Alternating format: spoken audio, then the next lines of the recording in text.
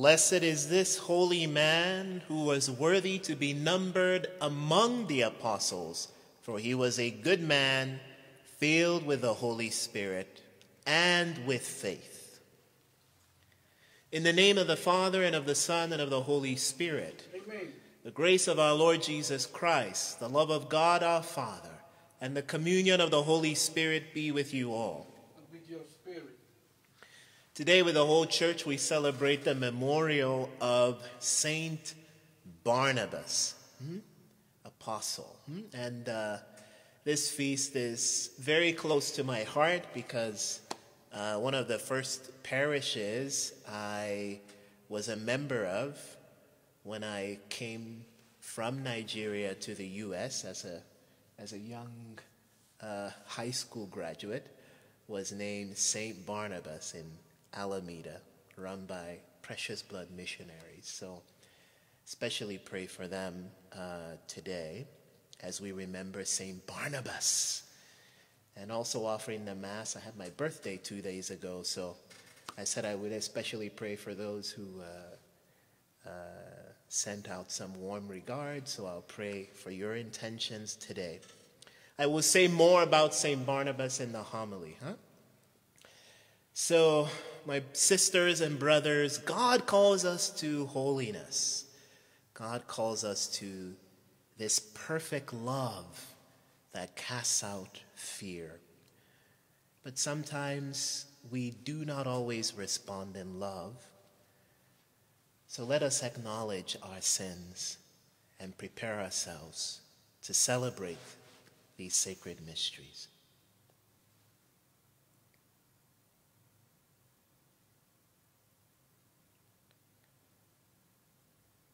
You were sent to heal the contrite of heart. Lord, have mercy. Lord, have mercy. You came to call sinners. Christ, have mercy. Christ, have mercy.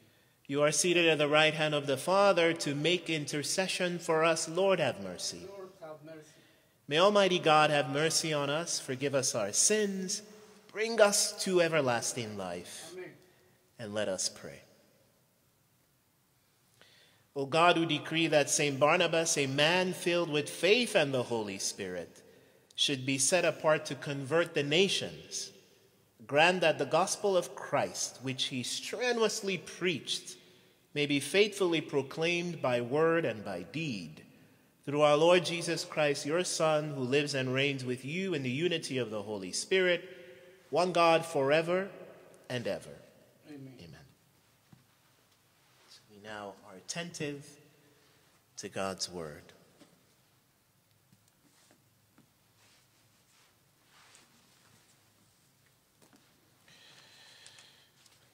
Look for the readings for this feast.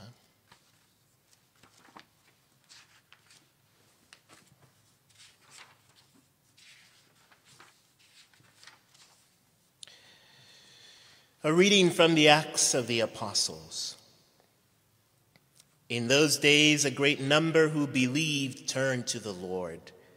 The news about them reached the ears of the church in Jerusalem, and they sent Barnabas to go to Antioch. When he arrived and saw the grace of God, he rejoiced and encouraged them all to remain faithful to the Lord in firmness of heart. For he was a good man, filled with the Holy Spirit and faith. And a large number of people was added to the Lord. Then he went to Tarsus to look for Saul, and when he had found him, he brought him to Antioch. For a whole year they met with the church and taught a large number of people. And it was in Antioch that the disciples were first called Christians. Now there were in the church at Antioch prophets and teachers, Barnabas, Simeon who was called Niger, Lucius of Cyrene, Manaen who was a close friend of Herod the Tetrarch, and Saul. While they were worshiping the Lord and fasting, the Holy Spirit said, "Set apart for me Barnabas and Saul for the work to which I have called them." Then, completing their fasting and prayer, they laid hands on them and sent them off. The word of the Lord. Thanks be to God.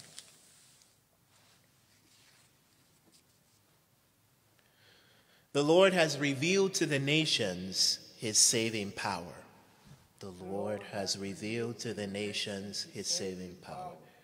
Sing to the Lord a new song, for he has done wondrous deeds. His right hand has won victory for him, his holy arm.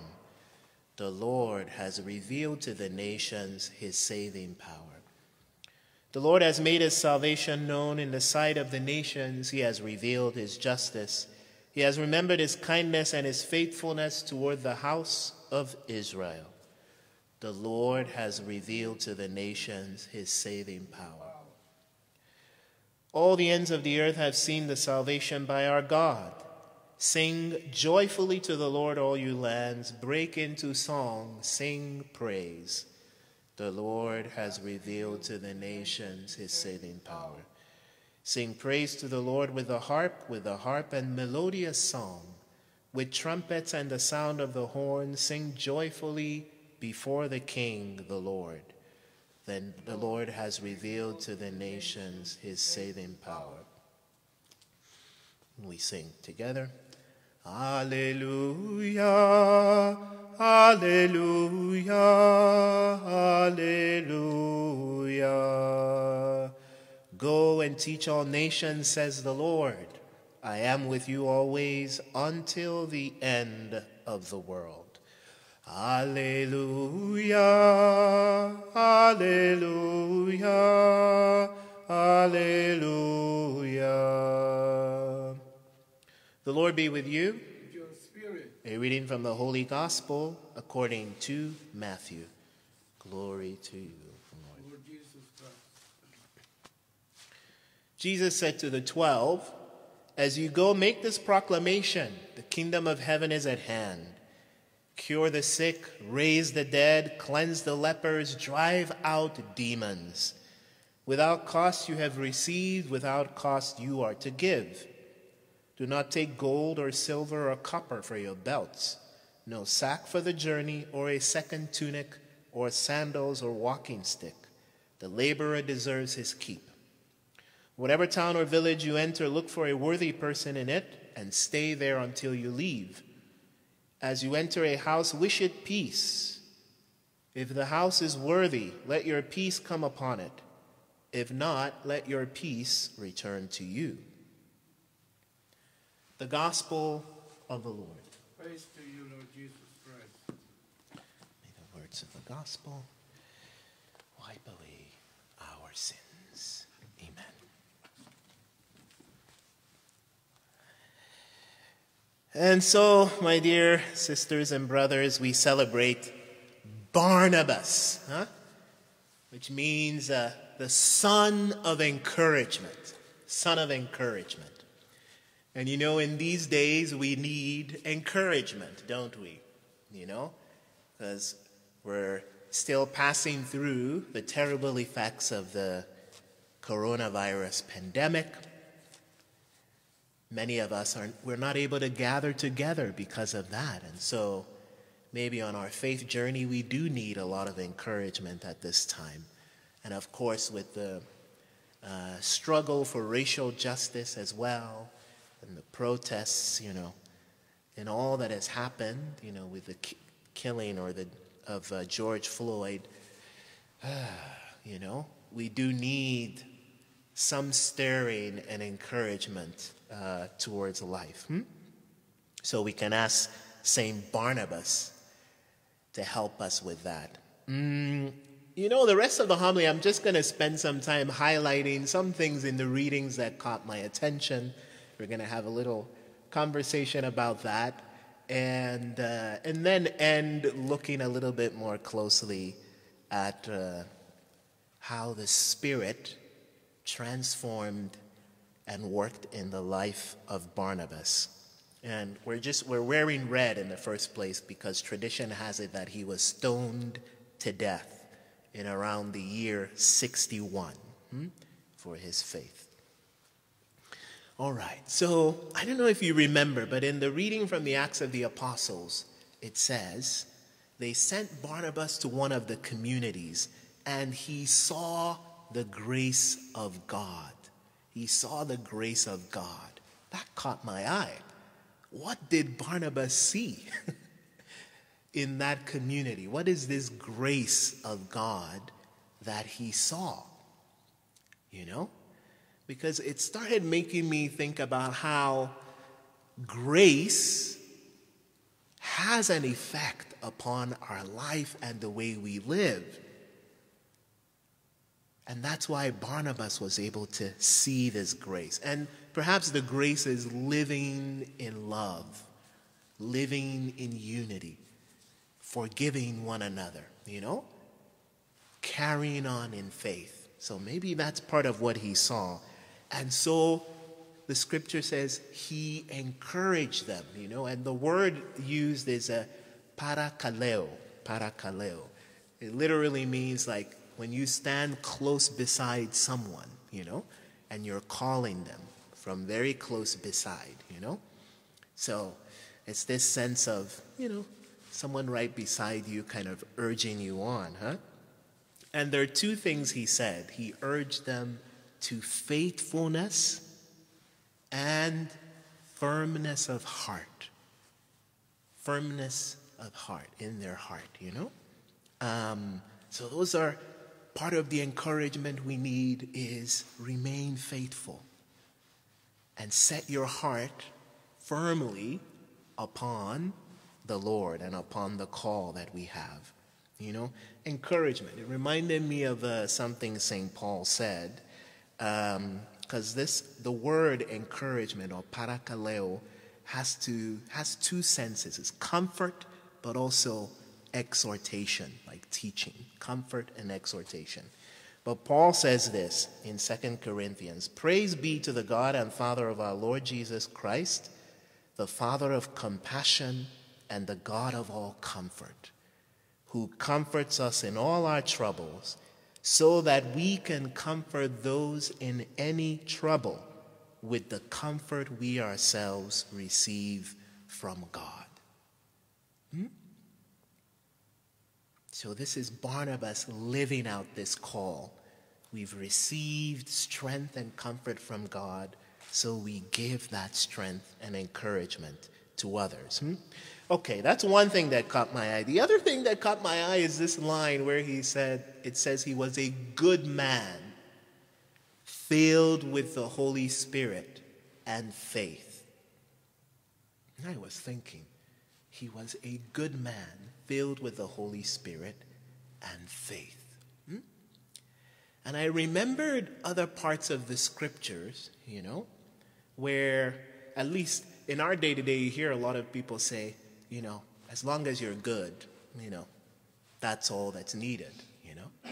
But there's a sense in which having the Holy Spirit and faith makes a difference in how we live. So I don't know if you remember parts of the Acts of the Apostles where Paul or Barnabas would visit a community and they'd see people and they'd ask them, "Did you receive the Holy Spirit?" And they would be like, some of them would be like, "Oh no, we don't even know what this Holy Spirit is about." And then they would pray for them to receive the Spirit, and then there was a transformation in their lives, you know?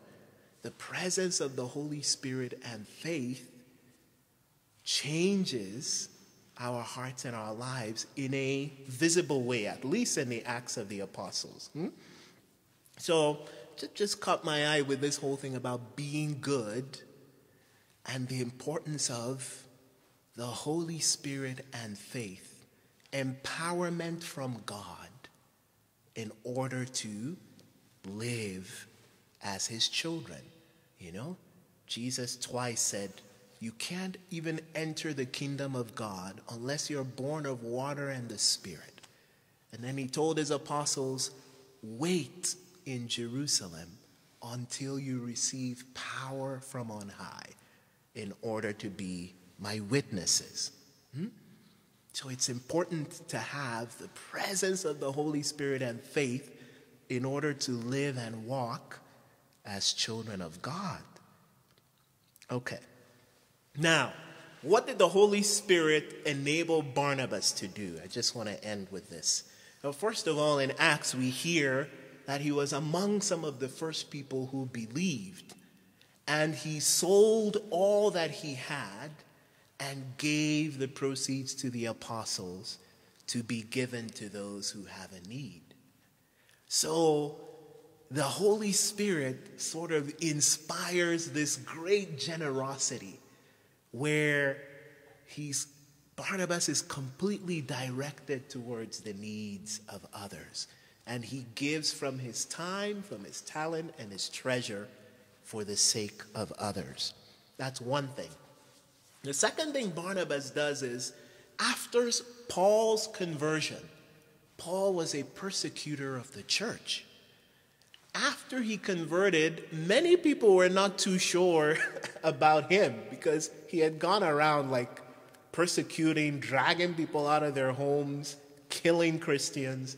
And so they weren't sure, like, is this guy really converted or is this just a joke? It was Barnabas who actually took Paul and brought him to the community and welcomed him as part of the community.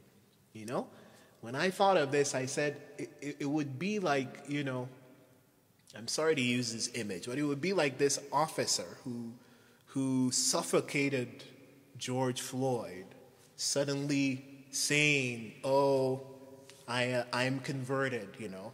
I now am a part of the life of, you know, maybe Floyd's family or the community. It'll be hard to believe. And so Barnabas does something really incredible, reaching out to someone who was an enemy before and bringing him to the community. Now, the other thing was he also had disagreements in his time, you know. He and Paul were going on a missionary journey, and Mark, who wrote the Gospels also, was with them. And when they went on a second journey, Paul did not want to take Mark because he had deserted them along the way. But Barnabas insisted on wanting to take him along. And that caused a little rift between them. But we see this forgiveness and generosity in Barnabas, giving Mark a second chance, you know. He was also a prophet and a teacher in the church. And finally, the last thing I just want to highlight is while they were worshiping together, God set aside Barnabas for another mission.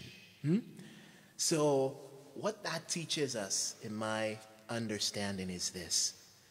If we want to hear God speaking to us now, it is important to participate in the worship of the community. It also said they were fasting and praying. And then they heard God say, set aside Paul and Barnabas for the mission I have for them. So there's this invitation. The word used for worshiping is literally liturgy in Greek. So somehow participating in the liturgy, in prayer and in fasting, in seeking the grace of the Holy Spirit, in living a generous life, the grace of God will be made visible through us as it was in the life of Barnabas. And that is our prayer.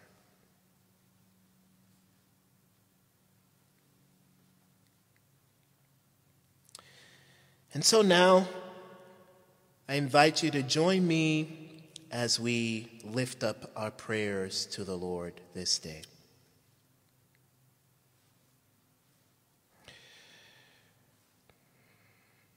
So, Lord God, we turn to you with confidence, and we pray especially through the intercession of St. Barnabas this day that you be with us and help us to remain faithful and firm in our faith. Your response is, remember your holy people, Lord. Remember your holy people, Lord. Father, you raise your Son, our good shepherd, from the dead. Make us his witnesses to the ends of the earth, we pray. Remember your holy people, Lord. You sent your Son into the world to bring good news to the poor. Give us courage to bring that good news to all peoples, we pray. Remember your holy people, Lord. You sent your Son to sow the word of life. Help us to sow his word and to reap its harvest with joy, we pray. Remember your holy people, Lord.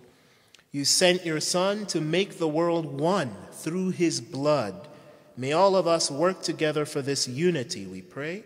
Remember your holy people, Lord. You set your Son at your right hand in the heavens. Open the gates of your kingdom to those who have died, we pray. Remember your holy people, Lord.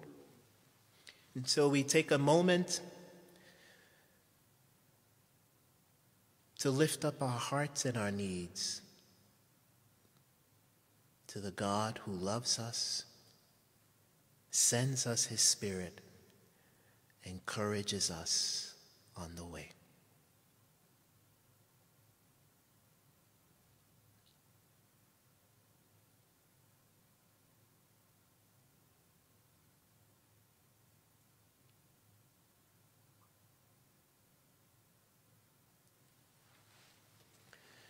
Father, be gracious to us. Hear these prayers that we offer on this memorial of St. Barnabas.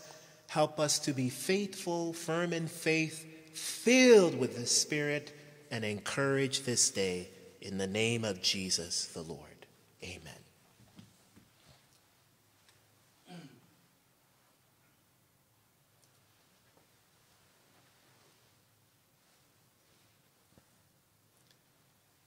Blessed are you, Lord God of all creation, for through your goodness we have received the bread we offer you. It's the fruit of the earth, work of human hands. It will become for us the bread of life.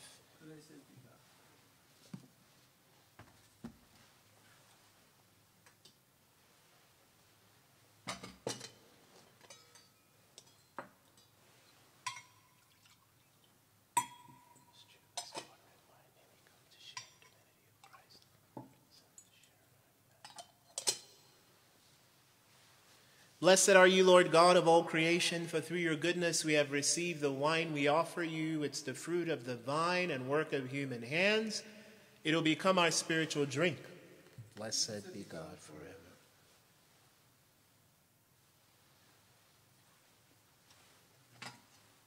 Wash my iniquity, Lord, and cleanse me from all of my sins.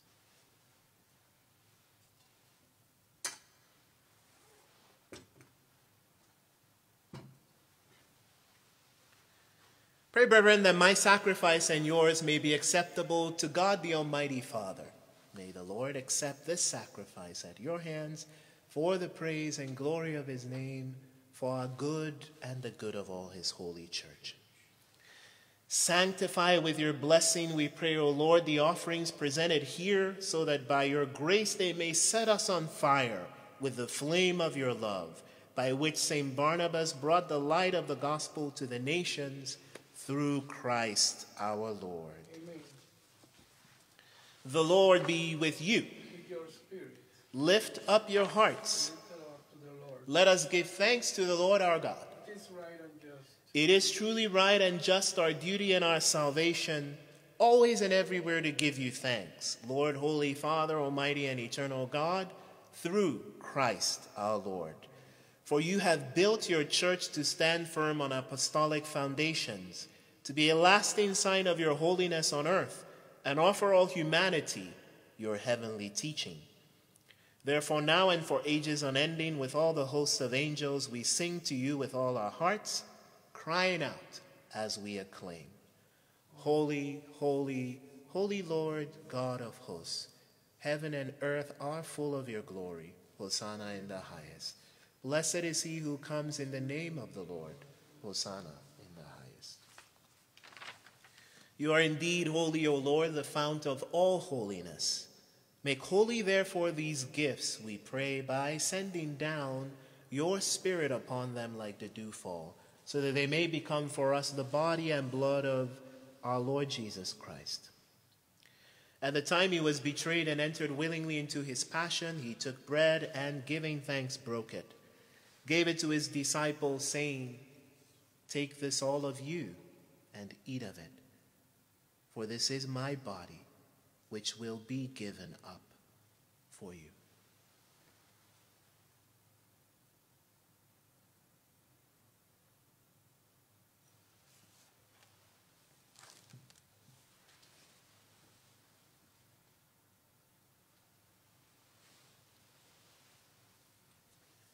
In a similar way, when supper was ended, he took the chalice, and once more giving thanks, he gave it to his disciples, saying, "Take this, all of you, and drink from it, for this is the chalice of my blood, the blood of the new and eternal covenant, which will be poured out for you and for many for the forgiveness of sins.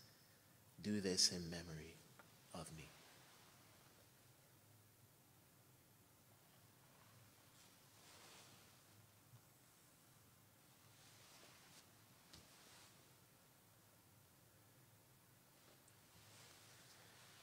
The mystery of faith, we proclaim your death, O Lord, and profess your resurrection until you come again. Therefore, as we celebrate the memorial of his death and resurrection, we offer you, Lord, the bread of life and the chalice of salvation, giving thanks that you have held us worthy to be in your presence and minister to you. Humbly we pray that, partaking of the body and blood of Christ, we may be gathered into one by the Holy Spirit.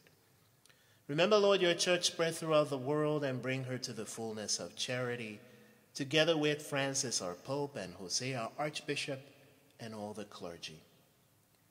Remember also our brothers and sisters who have fallen asleep in the hope of the resurrection, and all who have died in your mercy. Welcome them into the light of your face. Have mercy on us all, we pray, that with the Blessed Virgin Mary, Mother of God, with the blessed apostles, Saint Barnabas, all the saints who have pleased you throughout the ages, we may merit to be co-heirs to eternal life and may praise and glorify you through your Son, Jesus Christ. Through him and with him and in him, O God, Almighty Father, in the unity of the Holy Spirit, all glory and honor is yours forever and ever. Amen. And so, at our Savior's command and formed by divine teaching, we dare to say, "Our Father who art in heaven, hallowed be thy name. Thy kingdom come. Thy will be done, on earth as it is in heaven. Give us this day our daily bread, and forgive us our trespasses, as we forgive those who trespass against us. And lead us not into temptation, but deliver us from evil." Deliver us, Lord, we pray, from every evil. Graciously grant peace in our days, that by the help of your mercy we may be always free from sin and safe from all distress, as we await the blessed hope and the coming of our Savior, Jesus Christ. For the kingdom, power, glory are yours now and forever. Lord Jesus Christ, who said to your apostles, "Peace I leave you, my peace I give you," look not on our sins, but on the faith of your church. Graciously grant her peace and unity in accordance with your will, who live and reign forever and ever. Amen. The peace of the Lord be with you always. Your spirit. We offer one another a sign of Christ's peace. Peace be with you.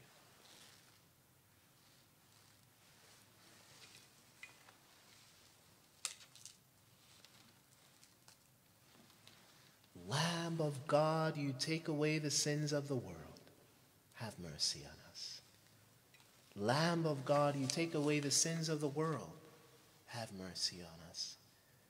Lamb of God, you take away the sins of the world. Grant us peace.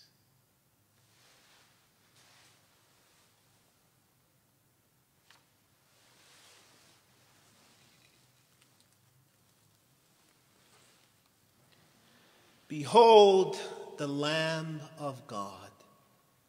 Behold him who takes away the sins of the world. Blessed are those called to the supper of the Lamb. Lord, I am not worthy that you should enter under my roof, but only say the word and my soul shall be healed.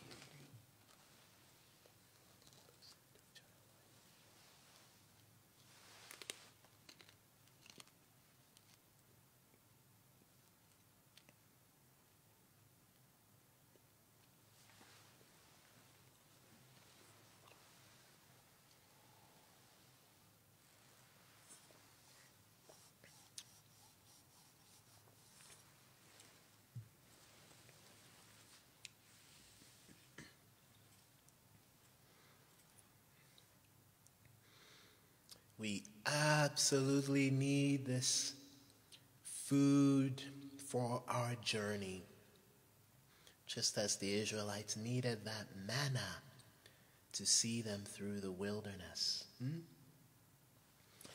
I know we're all aching to be united with Jesus again, so let's together say this spiritual communion prayer, inviting him to be with us as he is here on the altar. My Jesus, I believe that you are in the Blessed Sacrament. I love you above all things, and I long for you in my soul. Since I cannot now receive you sacramentally, come at least spiritually into my heart. As though you have already come, I embrace you and unite myself entirely to you. Never permit me to be separated from you. Amen.